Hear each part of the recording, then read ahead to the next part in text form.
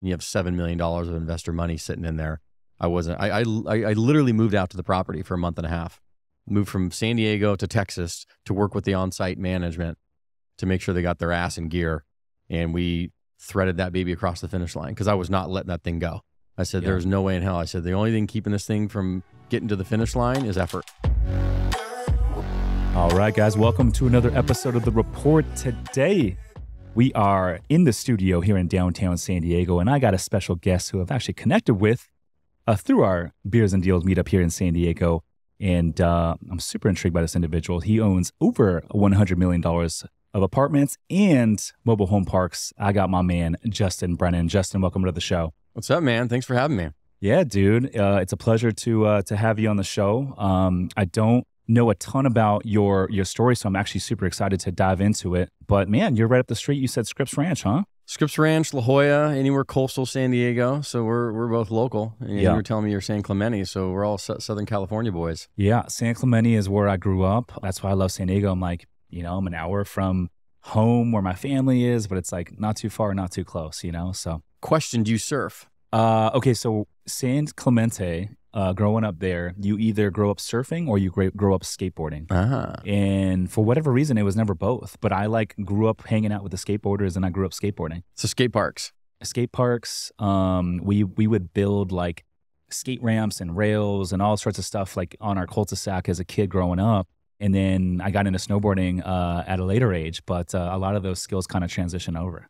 That's cool. You're a surfer. I'm not. I was going to ask you because we're both Southern California people, and gotcha. I have a shark story with surfing, so that's why I don't surf. But it was here actually in San Diego. What probably happened? 20 years ago. I was out in Pacific Beach, right near the pier, around 5 p.m. in the afternoon. I was with two other buddies. We were sitting there waiting for the next set to come in, and the sun was just perfect, right, where it's hitting the water, and we're waiting for the next set. Next thing you know, about a 15-foot shadow. Whoa! Goes right underneath all of our boards. And we all sit there looking at each other.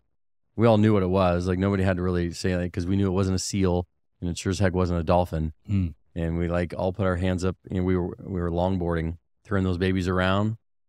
Nice slow paddle right back into shore. It messed me up clearly. But I call it womping, right, or bodyboarded, and I kiteboard now. So I love kiteboarding. Dude. Oh, so how common is the shark thing when you're out here surfing in Southern California? They're out there. Yeah. That's what I hear. I have friends that surf.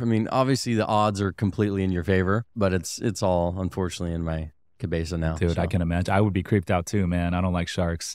But the kite surfing, that's unique, and that's something legit. that I've been always wanting to get into. I know how to sail. I have a background in sailing, and so, if you combine sailing and surfing, or, with my skateboarding background, snowboarding background as well, I feel like it would be kind of a natural progression for me. So I've always wanted to do it. I'm always intrigued watching these guys on YouTube. You would love it. Tell me where you go. So I started learning in Fiesta Island, San Diego, during COVID. I'm like, I need to pick something new up. Yeah, that's the perfect time to learn. Got taught, trained, and it's wild because I grew up wakeboarding.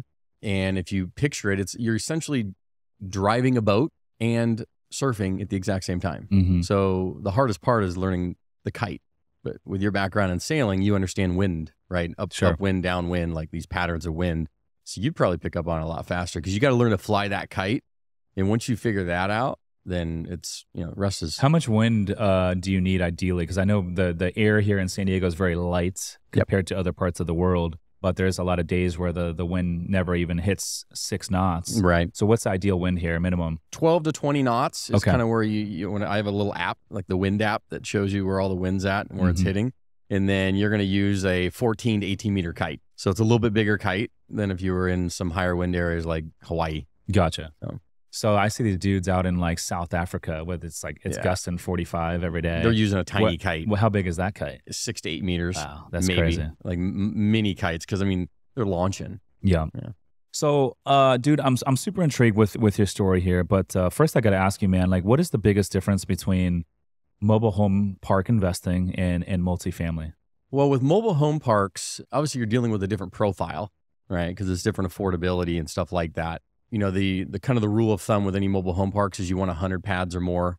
You want them within 5 miles of a Walmart. You want them in a town of at least 100,000 population or within distance of a population of 100,000 or more, because you need that demand supply.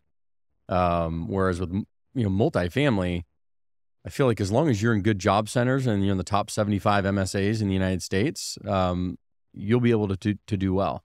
But I'd say the biggest difference is just your tenant profile. Well, and the fact that I guess, with mobile home parks, you own the land. You're basically a landlord, literally, and you're renting, the mobile home to the person, or they buy it from you and they own it. So they're just renting the space. Ideally, do you want to own the homes on the park as well, or do you want to just have the tenants own those? I just want to own the land. Yeah, it's like an RV park. Why is that?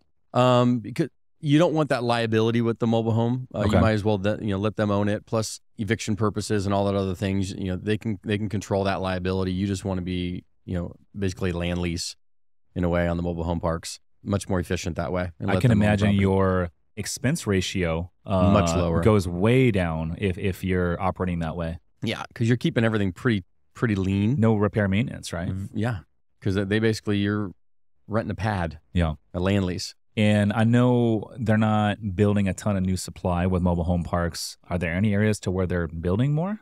Not so much building them as much as it is there's a ton of them out there in different areas. A vast majority are still mom and pop. Did you know that one of the largest owners of mobile homes in the United States is Mr. Warren Buffett? No, I did not know that. He owns 21st Century Mortgage too, which actually produces all the financing for the mobile home parks in the United States. So I heard that Warren Buffett has some part ownership in a company that manufacture the actual homes, but you're saying he owns a ton of mobile home parks as well. Yeah, through funds and stuff. Yep. The mobile homes, you said, the mortgages, the financing for them through 21st Century Financing. Yeah. But then he also has access to the mobile home parks. Yeah. I guess it makes sense. I mean, if you're manufacturing a lot of these homes, you probably have inside scoop on a lot of these deals as well. Big time. Yeah. I mean, all around the country. I mean, you can imagine Mr. Warren Buffett. I mean, he's got all the people, working for him, but that guy is the quintessential investor, isn't he? Yeah. Everyone knows him as like the quote unquote, like stock guy, right? Yeah. Wall Street guy. But no one really talks about him owning real estate.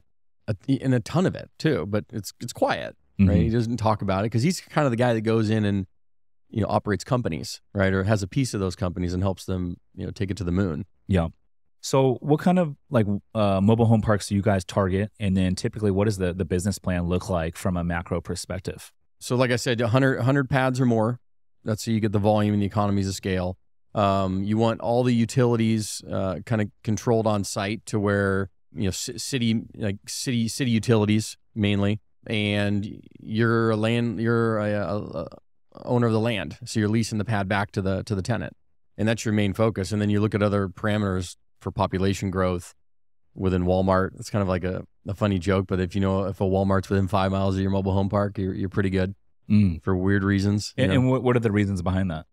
It's commercial based and it's job centers, because that if you have a Walmart, right, and then usually the population, because Walmart has enormous amounts of data, right? So when they're doing all their research for how they're going to put a Walmart into a town, they know all the parameters. So that's kind of your tenant profile. People that shop at Walmart.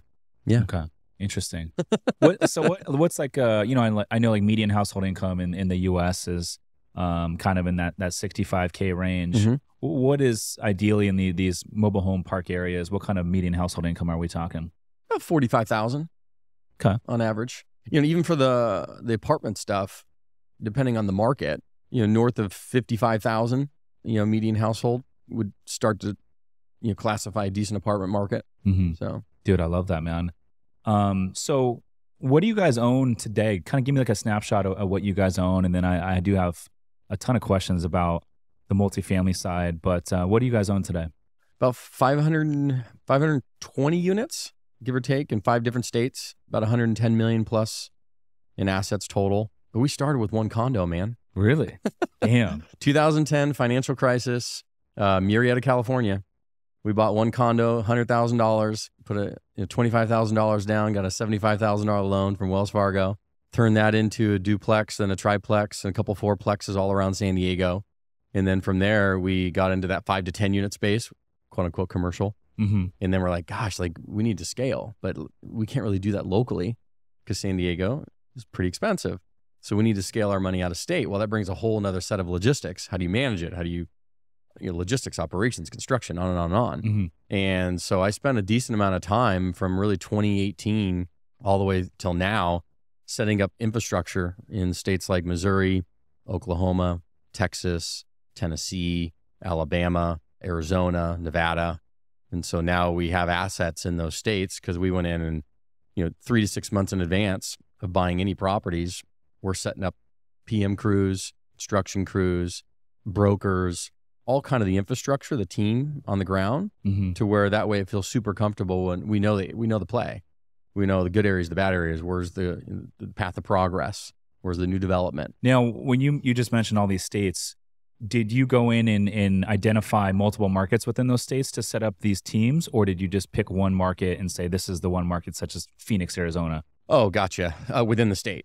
Is that what you're saying? Yeah. Yeah. So Kansas City, Missouri was a great one. And I had no idea. I was actually at a conference. Do you know who Dave Lindahl is? Yeah. He does wrote like RE Mentor and all that stuff? Two of my favorite books. One of them is Emerging Real Estate Markets. Yeah. And the other one is Multifamily Millions. Yeah. Multifamily Millions is great because it kind of teaches you, it's like a good intro book to like commercial real estate, and all those principles apply to all asset classes. It's not just multifamily, but like the idea of buying a underperforming, tired commercial deal, improving it, renovating it from the outside, value add from the outside in, and forcing your equity that way. But those same principles apply to the hotel stuff that we do, and emerging real estate markets. I mean, that's great just to kind of understand what moves pricing in different real estate markets across the country. But anyway, so Dave Lindahl, you were connecting with? Yeah, I went out to a conference in 2018 in Boston, Massachusetts, and met, there's thousands of people out there, met a bunch of people, connected, tried to identify markets that we were interested in, ran into a couple different brokers, and this guy said, hey man, you need to come see Kansas City, Missouri. And I'm like, Kansas City? He's like, just trust me, come to Kansas City. And I said, okay. Mm-hmm. So I decided I was going to fly out there in January, negative whatever degrees, snowing. I think that's when the Chiefs were playing the Patriots in one of the AFC Championship games. Did you go? I'm a huge Patriots fan. Okay. I did not get a chance to go to the game, but I get to watch the Patriots win. Dude, so I was happy with that. I've gone to one game at Arrowhead before. I'm a Charger fan. Okay. But I went to a game there. It was the same thing. Wintertime, it was cold as heck.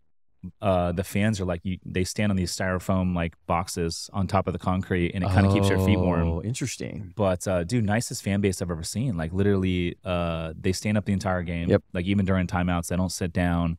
Great fan base, and super loud. But after the game, the Chargers won on a last minute drive. They won by 1 point, and it was late in December. It had playoff implications, and literally every fan on the way out was like, "Thank you so much for coming. Congratulations on your win." That's the Midwest spirit. Yeah, it was Thursday Night Football. So, they do the set down on the field. Mm-hmm. So we were all walking down to do the post-game set to go watch it, and all the fans were coming up. Oh, so they're all passing us in a sea of red, and they were like, congratulations. Thanks for visiting our town. Could I was like, I've never If you were in Pittsburgh or Philly or... Yeah. They'd be there was giving four you of us the bird the whole time. Yeah, 4 of us in our Charger gear, and I've never met such a friendly fan base. But anyways, we digressed. That's great. So you were saying Kansas City show up January. Yeah, and I was blown away. So Kansas City reminded me when I saw it of San Diego downtown, early 2000s when the ballpark was going up. Cranes everywhere. So I'm like, holy cow. And then I get the lay of the land from the brokers. We're seeing where everything's at, path of progress, growth, development, blah, blah, blah. And he said, hey, here's kind of the areas you want to be. Here's where you don't, blah. And we ended up, our first out-of-state deal was a 27 unit and then 31 unit. Those have been phenomenal for us. And then started going into, Texas, started looking in Nashville, Tennessee, and Knoxville. Now we're in Las Vegas and Nevada with Rudy Medina. And then obviously I love the Phoenix market now that it's coming back to earth. But Arizona's a great market. So what's the biggest asset that you guys own? 160 units in Las Vegas, Nevada. Okay. It's a brand new construction, Class A, that just completed. And we're moving it out of construction financing into permanent financing. Gotcha. And so that's a challenge. And was that a new development for you guys, or you guys bought it after ground it was up? built? Yeah, ground up dirt. Nice. So Rudy and his crew built that from ground up, and now we're bringing in new capital to replace the construction capital and going to refinance it into permanent debt. So, but it's wild times in the capital markets, man, as you know. How long does it typically take to lease up, 160 unit building like that? 12 to 18. I mean, it depends on time of year, right? But summer months, you're going to be doing, 10 to 15 leases a month if you're moving. So you figure something like that, and then you slow down in the slow seasons, like right now. So you figure at least 12 months. Yeah. Maybe 18 months total. So it just depends. Yeah, that sounds about right. So you guys are doing, you were buying a lot of the smaller stuff. Are you guys kind of pivoting your strategy now and getting into larger buildings? If you love real estate investing, passive income, and tax benefits, but don't have the time, my company, Summers Capital, is buying boutique hotels right now. We source the deals, we renovate the properties, and we even handle all the day-to-day management, making it truly hands-off for our investors. If you want to learn more to see if we can help you, visit summerscapital.com/invest to book a call with our team. Again, that's summerscapital.com/invest. Now back to the show. Yes, because the economies of scale, and that's kind of what we learned is, our first out-of-state one was a 27 unit and then a 31 unit. And I'm looking at going, gosh, you can go get a 100 unit deal and it's easier to raise the money. And there's more people, the banks want to give you the money easier because the economies of scale are there. I mean, I ran into that with a private equity fund group, and we were trying to raise some money. And I said, hey, we need $3 million. And they said, Justin, like, we love the deal. We love you, but we can't give you 3 million, but we can give you 10. I looked at him and I'm like, so let me get this straight. I only need 3, but you're telling me you'll give me 10. They're like, yeah, just go find us a deal. Like, we want to invest with you. And that's kind of what triggered in my mind. Like, oh my gosh, like, we need to get into the bigger space, because now you're going to have a complex that's self-contained, its own management, on-site, payroll, leasing, maintenance, everything's self-contained, focused on that property, and the economies of scale go with it. Yeah, dude, I love that you brought that up. You're exactly right. It's like, it's almost like getting lending for multifamily and the bigger deals, and we see this with the hotels as well, is easier. Yeah. You go get a smaller loan amount for a multifamily deal, and, dealing a lot of like regional banks, and they're going to want full underwriting and all this, paperwork. Or you go get a, Fannie Freddie agency loan for multifamily. Non-recourse debt. Non-recourse. They're not looking at your personal debt to income ratio. They're really just sizing up the deal based on 2 things: the experience as the sponsor, and the DCR, and the way the deal pencils. Yep. Yeah. And some of those loans are so, in terms of pricing, are very competitive too. We just threaded the needle on one of our Texas deals, 121 units, and we had purchased it in December 2021. Hindsight now, peak of the multifamily market. Interest rates, they started to go rocket ship in March of 2022. Yeah. And so we went from a 4.25% interest rate on a bridge debt financing, right? Because we were going to buy it. 4.25% bridge. Oh yeah. I mean, we're buying this. Everybody was there. Thankfully, we only had one of these, but we bought it. 4.25% interest rate, and, renovating the property. Business plan's perfect. Everything's going great. And obviously interest rates go from there to 9.5% on us. And so we're now rushing to try and get this thing refinanced, but we need to get renovated to have the rents high enough to then have a new valuation to refi. But we just had to do a huge $2 million cash in refi recently and buy down the debt and get us into a Fannie Mae loan at 5.49%. And we just got extremely lucky. Like, so lucky I can't even tell you, because literally a week after we closed on that loan, the 10-year treasury went berserk. And then you can see where it's at today. And so now you have a lot of these multifamily guys. I mean, I'm telling you, man, when Grant Cardone talks about a storm of brewing, he's looking at the same data I am. It's no joke. I mean, between coming up this year in 2024 through 2025, you have an enormous amount of commercial debt set to reset or need refinancing, coming to maturity, all these things. And it's just a question of who's too big to fail, who can get workouts, who can get extensions, because the refinancing is going to be very tough in this environment right now. Yeah, and you know what? It really depends on who you talk to. I did just interview Robert Martinez, apartment rockstar out in Houston, about a month ago. He's a buddy of mine too. I love it. And we were talking about he just foreclosed on a $51 million multifamily note that he picked up in early 22. And so he was trying to see some of that stuff. When you say he foreclosed on it, meaning he gave it back to the bank, or he? Okay, gotcha. Yeah. It was a Freddie floater that he picked up in early 22, A-class deal. Didn't have a lot of value add component, but he said he switched over from in-house property management, which he's been doing this entire time, to third party. Right when he bought that deal, and he said they kind of ran that deal into the ground. And anyways, the lender wasn't working with them, and they ended up taking the property back. Yep. So I think there's going to be more of those to come. But, to Grant's point, you're talking about Grant Cardone. I mean, he was on this podcast telling me that he bought $1 billion multifamily portfolio in Fort Lauderdale in December of 2021, right before the rates went up on floating rate debt. And he said that I'm shocked he did that. He told me that he has not refied. He would have to bring tremendous cash in to refi right now, but he told me he told me he's just basically, from what I gathered, I didn't really dig in too much, but from what I gathered, he made it pretty clear that he is just basically covering that debt service right now with his own money. Holy moly. Yeah. Yeah, I'm actually really shocked that he did that because he's relatively conservative on his underwriting and puts an enormous amount of equity into deals. And typically he's Class A fixed rate debt guy because of what he went through in 2008 and 9, which he talks about. He was very close to imploding.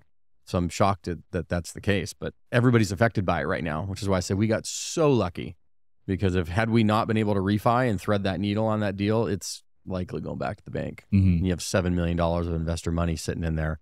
I literally moved out to the property for a month and a half, moved from San Diego to Texas to work with the on-site management to make sure they got their ass in gear. And we threaded that baby across the finish line because I was not letting that thing go. I said, there's no way in hell. I said, the only thing keeping this thing from getting to the finish line is effort. And I said, what I'm not going to do is allow this thing because the on-site PM company doesn't want to get their head out of their you-know-what. I said, I'm going to show them how to manage this baby. So we went in there with their staff. We took it from about 82% occupied to 98.9, delinquency down to 2%, all the work orders under 10, all the future renewals in line. Boom. Got the thing right across the finish line. But that's what it takes. Yeah. I love that you did that. And quite frankly, that's what it takes when things go south. The loan brokers were floored. They were floored. The Walker Dunlap guys, they're like, Justin, we have never seen. We've actually used you as a case study because we've never seen an owner literally move on site to one of their assets to safeguard it. But I said, thankfully we only had this one in this predicament so I could focus. And I said, there was no way in the world I was going to allow $7 million of investor capital to go poof, which a chunk of it's ours. Not going to happen. What kind of techniques were you utilizing that worked well? Hyper proactive, aggressive, every day, hammering things out. Because it's 4 reports. I said, you can manage an entire, and Robert Martinez knows this very well because he's a very good operator. You can manage an apartment building if you focus on 4 reports. The availability list, the work orders, delinquency, and renewal list. If you manage those 4 reports on any apartment building extremely well, like white on rice, the financials will back it up and that thing will hum. But I said, if you don't manage those extremely close, like daily, then you'll start to see it suffer because those 4 reports will tell me where the property's at today and where it's going to be at 90 days from now. Okay. And if I can come in there and manage those things correctly, and it takes intensity, which is what a lot of these PM companies, unfortunately, I don't expect them to care about our money the way we do. I don't expect it, right? So if they're not going to, then I'm going to, which is why, the PM company got pissed. They didn't like that I was out there, but I said, it's not your money. Yeah. I said, quite honestly, if I didn't need your systems running the back end, you'd be gone. They're on site. How big is this property? It's only 121. Okay, only. It's 121 units. But you had on site, like what? On-site leasing center, maintenance, and then we had a kind of, they call it a floating leasing person. Got it. Yeah. Yeah, that's good that you guys had on site because you were talking about some of the smaller deals you guys did early on, 28 units, 31 units. Those are all off-site, yeah. You telling me this story, it reminds me. So like one of our early deals was 32-unit building, Indianapolis. It had all the problems. It had hookers, prostitution. we showed up for the inspection and the cops were there like arresting some of the tenants. But it was in a pretty decent area. Really? And yeah, it was. Okay. It was just this property had all the problems. Gotcha. And so we renovated half the units, but we got into a position because, with 32 units, you don't have on site. And so, with those smaller buildings, like I think one of the biggest challenges is you're not dealing with institutional level property managers. You're dealing with a lot of mom and pop managers that might manage fourplexes and single family homes. Right. And so it's a little bit out of their wheelhouse. And so you're kind of in that no man's land where it's a little bit big for those kind of managers, but it's way too small for the institutional, more professional level managers.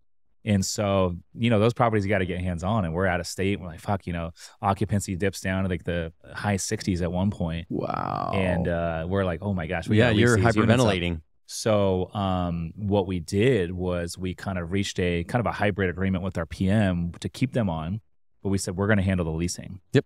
And so we put out a job posting for like all the local realtors in the area that live within like a 2-mile radius of the property. You did what I just did.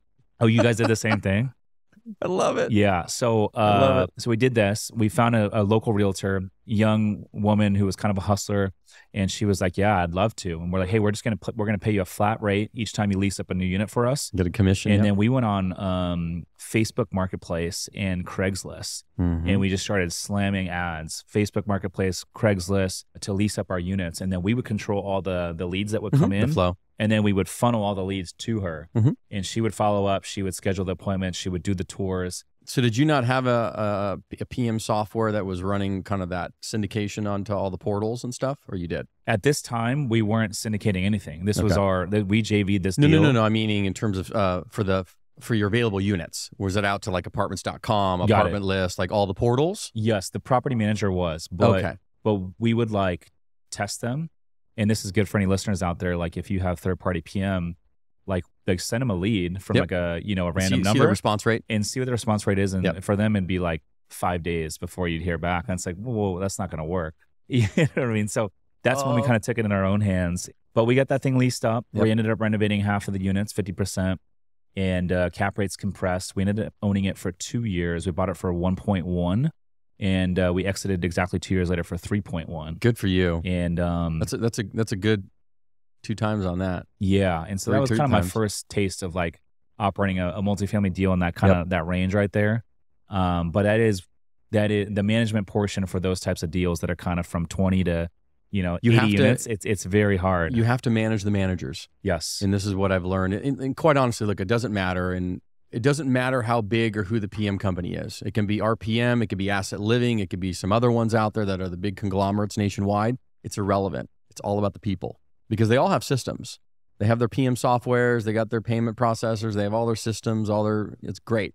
But if you don't have strong people, your community manager, right, or the person that's offsite managing your property, right, and you don't have that person that's strong, and then if they don't have services in-house to handle the leasing and the follow-up and all that stuff, if you have an offsite manager, you're going to struggle. And that's why it's critically important if you're managing out of state that you set up the infrastructure in place in advance, which is what we did in all the markets. If we were offsite management, we met with a couple PM companies that were kind of mid-size that did a lot of that. So we didn't have the small little guys, but we didn't have the big guys either. But even then, I mean, we just had to do this, and I'm still doing it on the Texas deal because I'd been asking for a floating leasing agent for 12 months from this PM company, and they kept giving me, temp agent crap. And I said, guys, I'm going to show you how this is done. You want to see how this is done? Boom. Went to Facebook, went into the real estate groups, San Antonio, Texas. Within 7 days, I had an amazing leasing agent on site, moving like what, just humming. Boom. 7 days. I said, it took you guys 12 months. You couldn't get your head out of your ass. I did it in 7 days. That's just effort, guys. It's effort. It's unbelievable. And you saved the $7 million of equity. And you mentioned you guys brought $2 million to the table to refi another perm. 5 originally, 2 more, so total of 7. Okay, correct. And that's because the rates went up pretty. Yeah, pretty we had to buy down the debt because Fannie Mae was only going to give us 63% loan to value based on financials, based on interest rates, debt coverage ratios, all these things that are important. And because of that, we had to bring a cash in. Now, thankfully, we did not over leverage that property going in the door. We only put 70% debt going in. Thank goodness. Because had we jacked it up like a lot of syndicators did, that $2 million would have been 4 or 5. And then most of the investors would have said, we can't. Like, that's crazy. It doesn't make sense anymore. And that's what you're starting to see happen. So there are amazing opportunities coming that I can tell you. Like, we just launched our opportunity fund, our $25 million opportunity fund, and we're going after this stuff because I know it's starting now. Through 2024, 2025. So, and it's interesting you say that because we're starting to see deals shake loose on the hotel side. What is the opportunity fund that you guys are launching and what kind of assets are you guys targeting? Hey guys, real quick, the only way the show grows, the only way we continue to bring on bigger and better guests is if you guys rate, review, and share the show. So if you could take 2 seconds or the click of the thumb to review on Apple or Spotify, it will mean the world to me. But more importantly, we'll be able to reach more entrepreneurs and more real estate investors and help them build wealth through this podcast. Now back to the show. Multifamily specific, dedicated towards really cash distressed assets where we can come in, pick up an existing product, right, that just needs cash infusion, take it over, and run it, right, at a new valuation. But we'll probably pick it up direct from the asset managers inside these debt funds. There's about 5 or 7 debt funds, big guys, that a lot of these deals, and they made these kind of riskier bridge debt, variable rate deals over the last 3 to 5 years. So I'm inside those guys right now, just talking to them, saying, hey, if you have loans or deals and problem properties in these regions, we're your people. Because it's not going to see the light of day. You know, the BlackRocks, the Blackstones, all these guys are going to gobble up the big stuff. You're going to get kind of the low-hanging fruit, but decent stuff. And that's how a lot of these kind of distressed deals, and then also construction deals where people have gone in, new construction, and they can't move it out of the construction financing and they need cash infusion to kind of come in, and you can take an ownership of something that needs help. Great asset, maybe great location, but it got caught up in all the interest rate pops. And they went through 11 interest rate hikes, right, over a, 9-month window. I mean, it's causing a complete show. And a lot of people are just hanging on for dear life and kicking the can down the road, hoping they can refinance in the future as rates drop. And maybe that happens, maybe it doesn't, but it's a very precarious situation in the commercial space right now. Very. Yeah. We're doing the same thing right now. So one of the deals that we're picking up December 13th is through one of our bridge lenders, but they're like a big, basically debt fund. They're like a REIT, but they do bridge lending for all commercial real estate. And so they have, some stuff that's going bad, right? And so this particular deal they brought to us and they said, hey, we're taking this one back, but we think you guys would be the perfect operators for it. It last appraised for 7.5. We're picking it up for 4.87. Beautiful. And it's 2 years old and it doesn't require any reno, nothing like that. See, that is like music to my ears. Yeah. I love that. So I'm like, guys, like, we're busy right now with a bunch of other stuff that we're doing, but I'm like, guys, we have to pick this one up. And so I'm like, let's just be as easy as we can to work with. Let's make this one go smoothly, because when they have future stuff go bad, like I want to be the first to find out about it. So I love that strategy. Well, and it works because the debt fund we just paid off on that refi, I won't mention who they are, but they were ecstatic. They were surprised that we actually were able to pull it off, and they were ecstatic. And they were like, Justin, like, wow. And then I said, well, it's been 2 weeks since we paid you off. I just wanted to ask, do you have any other bad loans that are on your books that you may need to have a discussion about? And so you get into the asset manager, and that's how it's going to get done. It's not going to the brokers. It's kind of not coming on market. This is all going to be belly to belly inside these asset managers. Do you think a lot of these bad multifamily deals that are, potentially going back to the lender, do you think a lot of these, or a good portion of them, will actually have some sort of capital injection come in, and the initial borrower is not going to have to give the deal up, but they might give up some equity to that capital partner? I think you're going to have a combination of all the above, and it really depends on what does it look like? Meaning, how bad is your debt? How much did you over leverage? What's the valuation? Because cap rates are rising, right? So that's causing a massive challenge in some of these markets. So, what is the property worth? Does it make sense to come in with new equity and stack it? Or does it make sense to wipe everything clean and start fresh? And come in at a different cost basis. Correct. Because that's really the challenge, is the basis. Because, we all know everything because of low cap rates. And now in the short term, everything's dropping in value.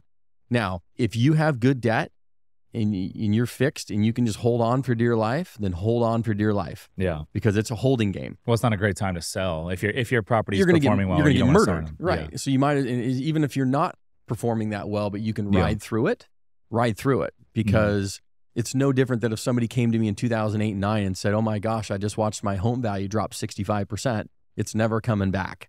I'm never going to see my value again. I'm just going to give it back to the bank. Well, I can understand why you would think that, but now that you've seen it, you know that it's coming back. It came back for all the homeowners, and then it's going to come back for everything else. It just may take 5, 6, 7 years. You may have to hold that asset where your business plan was 3, and now it's going to be 7, maybe more. Yeah. maybe more. It'll be interesting to see though, like what happens next year. We got election year. Yeah. I saw an article come out recently. I think it was Forbes, but don't quote me on who put it out. But it said that, they're foreseeing rates to actually drop next year like 4 times what the market's actually pricing. Yeah. And so they were looking at like, basically early Q1 of next year, us to officially enter like in a recession. Yep. And for them to do rate cuts between Q1 next year to the end of the year, somewhere around like 2.25. Yeah. Which would be very significant. It's possible. I mean, it's been so unpredictable, but it's going to come down to economic data. And at the end of the day, it's all about jobs, right? It's all about jobs, meaning if that job report is strong, they're not dropping rates. If the job report starts to get weak and consumer data starts to go south, they're probably going to drop rates. It's all about the jobs. That is going to dictate where we're going. True, but I mean, initially they said the rate hikes were because of inflation. Now inflation's back down, Yeah, I mean, the data's showing that, but they're still not going to drop the rates until the jobs go with it. Yeah. They're just, they can't, because the Fed's dealing with a really interesting situation where inflation or whatever's out there is actually helping them in some ways really mitigate their own debt. But at the same time, if they can't raise interest rates anymore, because then they're paying debt on their own debt, interest on their own interest, and it gets nasty. But right now they're going to stay right where they're at until they see some sort of economic data that gives them the indication that, hey, we need to come save the world again. Yeah. And then rates go. So I'm curious, like as we look out for the next 12 months, let's say end of 2024, I'm not going to hold you to this, but where do you foresee like multifamily cap rates and interest rates, generally speaking, December of 24? They're going to continue to go up. Really? All of next year. Interest rates too? No. Interest rates are going to stay right where they're at. I think we've peaked on that. So cap rates will just catch up. Unless you have some crazy inflation data, interest rates are staying right where they're at. And if anything, they will drop, but I don't think they're going up anymore. I don't think the Fed can. Like they're at that precipice where it's like... Got it. So you're saying cap rates are just going to catch up to their rates? Correct. Got it. Because you're still having that delta between what sellers want and buyers can pay and blah, blah, blah. But it's going to take time for that to filter through. Yeah. Yeah. Because right now, even in... for even new construction stuff, you're seeing caps at 6% in some markets, 6.5% in some markets for Class A new construction. And then other markets, if you went into Texas, you may see temporarily cap rates at 7% that were previously at 4.5%. I mean, it's jumped that much. Now, I'm not even looking at those right now because it'll make you go sick to your stomach on how temporary valuations are on some of these buildings. But if you have decent debt on your property, and you can hold, you just hold through it and you'll be fine. Yeah. It's funny. There's a lot of operators that are probably kicking themselves right now because they had an opportunity to exit in like 21 or early 22 for some absurd number. And they're like, we're going to hold a little bit longer. And now they're like, oh, shoot. But then you also have some operators that literally sold in early 22 right before the rates went up. And they're just like, oh my gosh, thank God. Tyler Devereaux out in Maui. He was on. He was telling me he's a good dude. Very good dude. I love Tyler. Yeah, Tyler's a great dude. Doing some big things out there in Maui, and I've always been like inspired by him. Like just a good dude to talk to, positive and just growth minded. Yeah. He actually invested in our boutique hotel fund. But dude, talk about a great human being. Yeah, he's got a good vibe. I went to his multifamily mindset out in Vegas a couple years ago. Okay. Got to meet with him and some folks, and very sharp, good human being, good vibe, good energy. Dude, I talked to him last couple weeks ago, but he told me that he broke up with his partner. They broke up. Oh, wow. It's crazy, right? Because they have a lot of stuff together. I mean, just on the ownership side, but also with the mindset stuff or the mastermind. So it's funny because like on the podcast, we're having a conversation. He was asking some questions about partnerships and all that. And then talked to him 2 weeks ago. He's like, yeah, he didn't break up with him, but his partner said, hey, I'm not going to do this anymore. He's like, I'm going to hang it up and call it a day. So obviously Tyler is like, he's going to keep this thing going, but so he's going through a lot of like restructuring right now. Mm-hmm. What do you do? Do you have a morning routine? Like, how do you handle kind of mindset stuff? I'm always curious about how people handle like their daily activities, even meditation or, the mind game, right? Because it's so much of what we do every day as entrepreneurs. Dude, I got to be honest with you, man. Like, I don't do a ton of like morning routine stuff. So I'll tell you what I do. I wake up and... What time do you wake up? I usually try to wake up at 7. Okay. God, you get to sleep in a little bit. Yeah. That's good. I wish I had that. To me, that's not really sleeping in. To me, I'd be like, holy cow, it's Yeah. noon. Because if I'm in bed by 11:30 and Yep. I'm up at 7, that's Okay. 7.5 hours. That's good. If I'm in bed by 10:30, that's a really good Yeah. night right there. But anyway, so yeah, as you wake up, first thing I do is I go straight to the gym. I don't try to open my phone or anything like that. I'll drive to the gym. I'll get a good workout in, come back, shower, change, and then I'll walk into the office. I'll grab a little Starbucks on the way in and come to the office and just jump right into it. They always say, like, you should, the most important things of the day you should do first. And so for me, the most important thing is taking care of my body. Yep. And so that's why I try to go and work out first thing in the morning. In the afternoon, if I don't get my workout in the morning and I try to go after, a full day in the office, Are you suffering? I just have so many more excuses not to go. But also, like, the energy and the vibe is different in the gym at that hour. It's like you go in the morning, like the people in the gym are like, they're there because they want to be there. They're getting after it. And there's a whole different energy. And then you go in the late afternoon or evening. It's like people that are pissed off. Yeah, people are kind of dragging their feet. They're there because they have to be there, right? And so, anyways, that's what I kind of do, and I jump into it. I would say, like, work weeks wise, like Monday we do a ton of meetings. We do our level 10 meeting in the morning, and I jump into like a lot of one-on-ones. I do a call every Monday afternoon with my business coach, and Tuesdays more meetings and stuff like that, and then we have our mastermind calls for Tuesday, Thursdays. Wednesdays are always content days. Okay. So we'll do 2 podcasts, sometimes 3 podcasts on Wednesdays. And then Fridays, I just kind of like leave open. I try not to schedule anything on Fridays. And it's just kind of a day for like thinking or whatever things I want to do on Friday, I'll do. So have you read that book, Atomic Habits? No. By James Clear? I've heard of it. Incredible book. I'm about halfway through it right now. Okay. But it talks about, mastering your morning, master your day, and habit stacking, and like these other things that if you either want to get rid of bad habits or put some good ones in, and how you specifically do that. I mean, I can't even summarize it right now, but I tab all my books, right? So that way, if I have to go back through them to pick up a piece of info, it wasn't just like I read an entire book and then I think it's going to stay here. So I actually will tab and highlight areas that I was curious in. But incredible book. So I started doing that habit stacking. That's what they call it, meaning I will wake up at 5 a.m. After I wake up at 5 a.m., I will make my bed. After I make my bed, I will do 10 push-ups. After I do 10 push-ups, I will go downstairs and make coffee, right? So you're habit stacking these things in line with other things you already do. So that way it'll naturally fall versus, if it was something you didn't like, but you needed to do, you try and habit stack it. So it'll fall in line with what you're already doing in your normal day. If you actually were to track what you do in the morning and then try and sit something in there, because it takes 67 days to actually instill a real habit. Yeah. What does the book say about having a morning routine past making your bed and making a cup of coffee? Well, it's incredible. I set because my biggest thing was if I have a great morning, like setup, even before kids wake up and chaos starts and all that stuff, any parents can speak to this, having that about an hour to maybe an hour and a half if you're lucky, which is why I wake up at 5 a.m. Kids wake up at 6:30.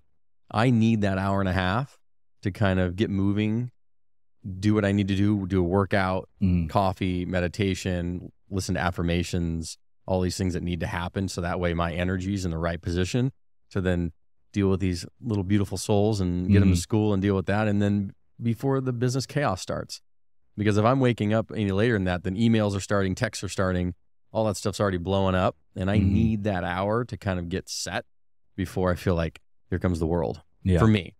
And that's helped tremendously. Yeah, so that's good. I know everyone has like their things that they're into.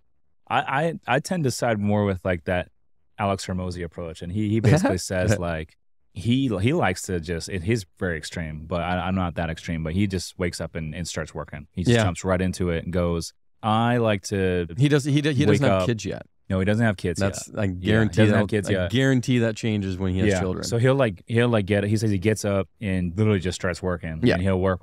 And then like sometime middle of the day, he'll go to the gym, take a break, and then come in and work in the afternoon. But I like to wake up and literally I just, instead of opening my phone and all this BS, making coffee and all that, I literally just brush my teeth, put my workout clothes, and I'm out the door. Yeah. I don't even eat before I go to the gym. I just bring a protein shake with me and some water, So some electrolytes, and that's it. Yeah, you know what I had to do to stop looking at my phone? One of the first or two things that people do when they wake up, right? Right, is, this goes to the Atomic Habits book, is you want to attach something that you typically do that's not good for you, but you do it because you just want to do it, to a reward. So you would say, I can't look at my phone until I do this. So you actually complete those habit stacks. And then by doing that, then I can go, now look at my phone. I like that. Look at my social media real quick. Yeah. Or scroll through pointless stuff. Yeah. I don't look at the phone because I know if I just get out the door and get over to the gym, like, okay, now I'm going to get my workout 100%. in. Once I'm at the gym, I'm not going to open my phone and get in this whole, like, digress thing. But like, you open your phone sometimes, it's like, you got, like you said, you got texts, emails, all this stuff. There's always problems, fires you got to put out as an entrepreneur. You know this better than me. And, for me, I'm like, I like to attack things right away when I see them, or be responsive and stuff like that. So for me, I'm like, let's just wait, get the workout in. And then when I get in the office, then I start. Well, yeah, because if you start scrolling through your phone and emails, it becomes a barrage of like a hole.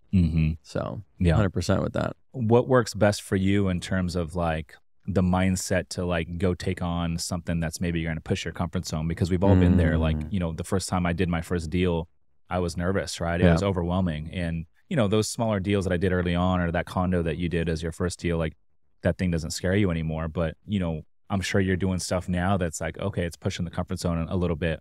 What kind of techniques work well mindset wise to get you prepared to go take on something that's going to make you feel uncomfortable for a period of time? Yeah, so this comes down to personality traits. This is actually a great lead in for somebody that kind of fits this personality.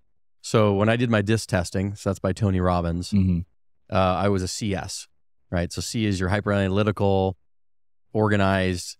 You have a plan for a plan and a plan for that plan, right? So that's great, except you can also get caught up in paralysis by analysis. And then the secondary was the S. That was like the soccer mom. So I'm sitting there going, wait a minute. So I'm analytical and I'm a soccer mom? That's not going to work, which means I'm great with customer service. I'm great with people, but then I avoid risk. I like no change. I like consistency. Don't move. Just keep even Steven, right? Sure. But if you have analytical and organized with don't take any risk and stay steady Eddie, you might as well just go get a cubicle job because you're not going anywhere. Like that's where you need to be. And I was like, well, that's not where I want to go. So I honestly had to start manipulating the second one. And I moved, the C's there, that's not going to change. But the secondary is now a D. That's the driver director, which means we got to go. We can analyze all we want. We got to get to the edge of the cliff. And we can say, we've done all the analysis we can on a deal. We've looked at the risk. We've, call it, I guess, calculated risk. But then you get to the edge of the cliff, you got to go and allow the how to show up. You got to go and allow the how to show up. And it will, especially if you're a go-getter and you're a doer and not a dreamer. The how will show up because it has to, because you'll get into something and you'll be like, oh crap, it happens all the time. And you will find your way through it because you'll just fight. So that has to be in there. And so that D inside of me was the one that made that happen. And once I gained the confidence in going through that once or twice and realizing that every broke person was rich. I'm sorry, I take that back. Every rich person was broke at some point. Right, you can take everybody, whether it's Grant Cardone, whether it's some of the billionaires, the Elon Musk of the world, they were all broke at some point, right? Jeff Bezos broke in a garage at some point. And they just had to push. They had a dream, they had a vision, but they made it happen. They were a doer, not just a dreamer. Because my dad would always say that. He'd say, listen, there are two types of people in this world. There are doers and there are dreamers. Dreamers, will just dream, but doers, they'll take their dreams and make them a reality. That's the difference. Doers will take their dreams and make them a reality, while dreamers will just talk. They dream. They're the ones that say what they're going to do all the time, but that they never execute. And it's typically because of fear. They get to the edge of the cliff and they walk themselves back. Fear of the unknown. Yeah, they allow, this is another thing I had to learn through psychology, but you have the frontal cortex, and then you have this thing called the oblongata, or whatever it's called here in the base of your spine. In your human biological brain, when you go towards anything, it automatically wants to stop you and protect you. That's this here. And it's usually bigger than this. So when that's happening, you have to basically say F you to this thing with your frontal cortex and you got to go. Yeah. And that's usually the difference maker. That's what's gotten you to where you're at. That's where Grant Cardone's gotten to. mean, his story in San Diego is incredible. We were chatting about that before we came on, right? Yeah. But his first 2 deals were here in San Diego. He's from Louisiana, did some house flipping and rentals in Houston, moved to San Diego, was living on Camino de la Costa in a house, and this was in the 90s. Ended up walking across the street one day.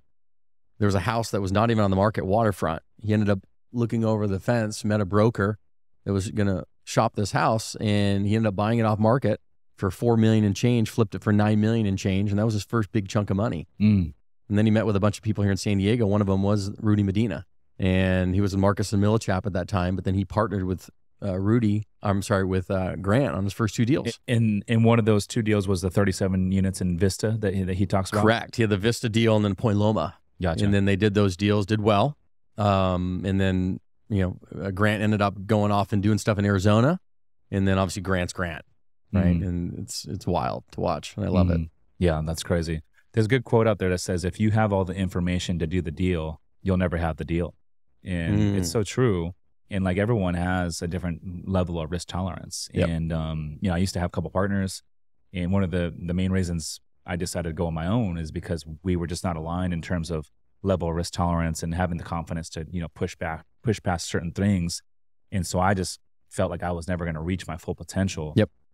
Working under that structure. And so, I think it's okay for everyone to have a different level of risk tolerance. But, to me, and I'm sure for you, like a lot of the stuff that, looking back, a lot of people might think is risky, but, in all reality, as an entrepreneur and as a real estate investor that's growing, it's like, to me, it's not risky because I know that, when things go south, and they will go south with every single deal, that I have the confidence and the team and the resources to come up with a solution and push past it, right? And so there's always going to be unknowns, but, and it is scary, right? But what would you say your biggest fear is? Well, it's funny because like looking back, it was like, my first deal was an 11-unit building in Cincinnati, and I cashed out my 401k to get it, and everyone told me it was too risky, I would say my biggest fear looking forward really is the fear of regret. I don't want to get I knew you were going to say that. And you know why? Is because they ask anybody on their deathbed at 80 years old, what is your greatest thing? And they say, regret that I didn't do this, regret that I didn't do that, regret that this, right? Like my biggest fear is literally myself now meeting my 80-year-old self and having to tell that 80-year-old self, dude, I'm sorry.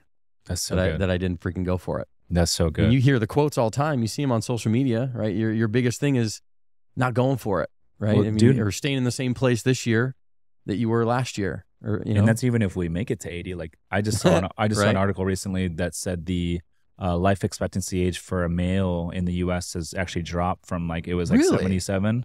It's dropped from like 77 to 73. I feel like it's going to go up like, with all these weird things we got going on. Yeah. 73, man, that's not too far away. But 1 in 4 are getting cancer. I mean, it's. I'll be willing to bet you there's amazing podcasts and there's amazing things on it about the food supply system. Yeah. Well, dude, Justin, I appreciate you coming on, man. Where can listeners get in touch with you? Go on Instagram, I guess, man. That's probably the easiest way. If they want to follow it, you just put in Justin C. Brennan, and it has all our contact info there. And love to be resources for people, and just give back as much as we can. And you're going out to Cancun, is it tomorrow for Ryan Pineda's mastermind? Yeah, I'm stoked for that. I'm getting on a plane and heading down there tomorrow morning. Ryan Pineda's got a kind of a mastermind retreat for the end of the year that I got into. And love Ryan. Play some golf and tell him I say what's up. Chat about some good stuff. So I'm excited. Cool, dude. Well, man, I appreciate you. He's Justin Brennan. I'm Rich Summers. Listeners, thanks for tuning in. We'll see you in the next one. Peace.